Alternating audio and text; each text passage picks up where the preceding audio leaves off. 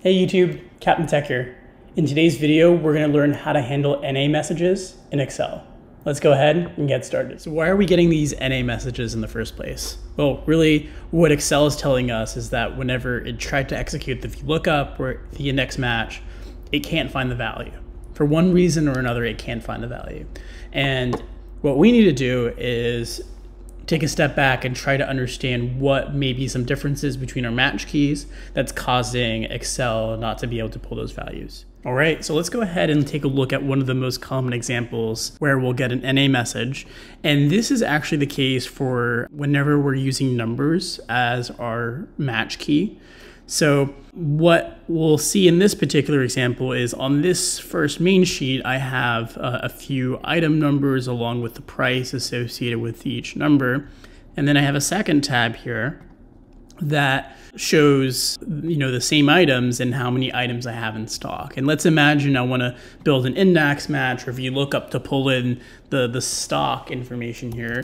And what you'll notice is as I pull this item in, to that main tab, my first sheet, is I'll get an NA message, which is kind of odd. You'll think, I have 99999 here, and then that item also exists here. But what's actually going on, and this is a bit of a quirk of Excel, is that sometimes Excel stores this number here as text, and some other times it stores it as a numerical value. And if there's ever a mismatch, we're always going to get an NA message.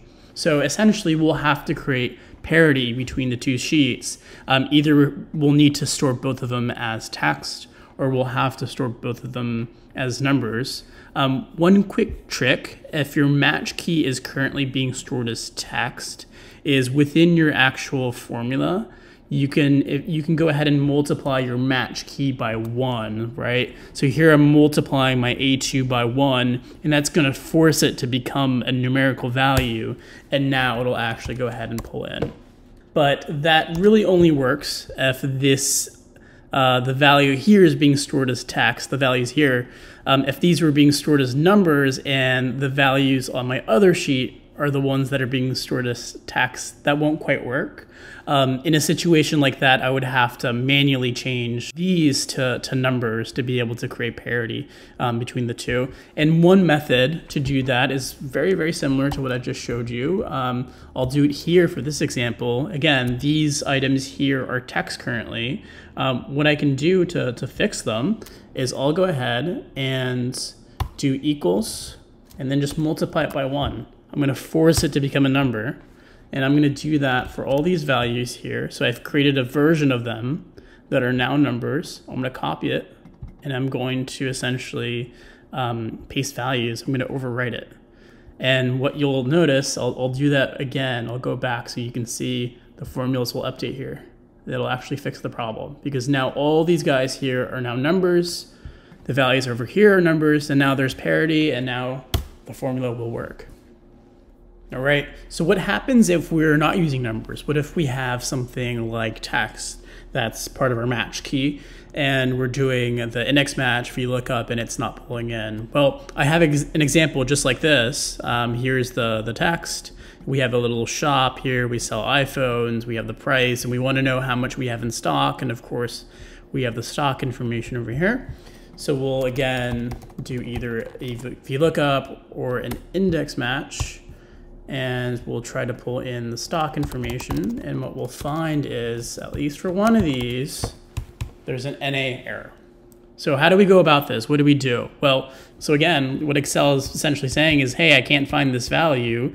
If we take just a brief look at this, iPhone 13 Black, 128 gigabytes, Verizon, it looks like there's a value just like that there. And what's really critical to do in these instances, whenever we're troubleshooting an NA message where we're very, very, very sure that the data exists, is to actually compare the two values using the equals formula in Excel. So what I'll go ahead and do is I'll copy this value that I think should exist, and that the formula should work. And what I'm going to head and do is copy and paste that here in one of the cells. And I'm going to build a new formula to the right of it. And this is an Excel formula. We can just hit equals. We're going to select this value. We're going to hit equals one more time. And then we're going to compare it to the thing that we think should be working. And the way this formula works is if these values are exactly the same, Excel will give us the result of true. And if there's even the slightest difference between the two, whether it's a space somewhere, there's a comma, there's a lack of a space, whatever, it'll give us the value of false.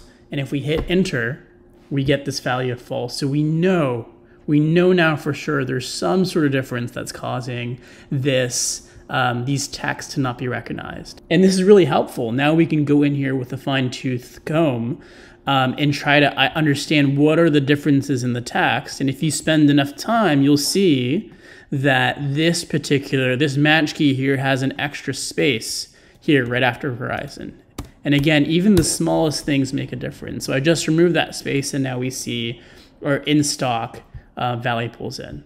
But again, I just want to drive this point forward is whenever we run into these problems and we're very, very sure that the match keys are exactly the same, bring both of the match keys into the same place and then run this formula. Try to compare them, and this will help diagnose the problem right away and really help us understand whether or not what we think should be matching are in fact actually matching with respect to those match keys.